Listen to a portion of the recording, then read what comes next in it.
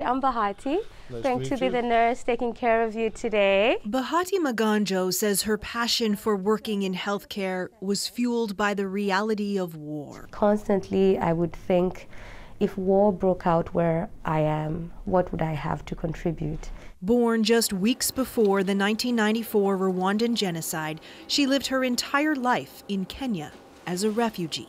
That is, until she came to Nova Scotia to be a healthcare worker 2 years ago. Just take deep breaths, okay? She was one of the very first under a new federal program designed to recruit skilled refugees to help ease Canada's shortage of workers.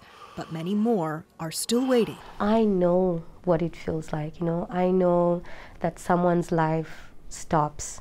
I actually don't know when I will actually go. We first introduced you to Patricia Kamsor last month. She's a refugee in Kenya and has been waiting to come to Canada for more than 2 years. She has a job offer to work at this new nursing home in Mahone Bay, but she can't come until she gets her permanent residency from the federal government. So now we're coming to a corridor. Tina Henniger is the company's settlement coordinator. She says people here know they need healthcare workers and we're excited to welcome them.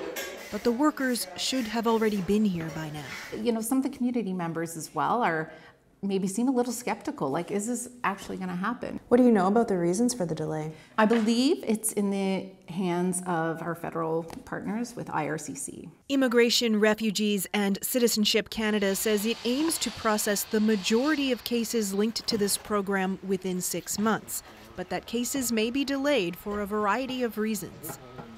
I find myself wanting to tell them to just hang in there. Maganjo is calling on the government to see the urgency in the people still waiting. And thank you very much for what you've done. Oh, you're most welcome. Yeah. As well as the desperate need for more healthcare workers in this country. Kayla Hounsell, CBC News, New Glasgow, Nova Scotia.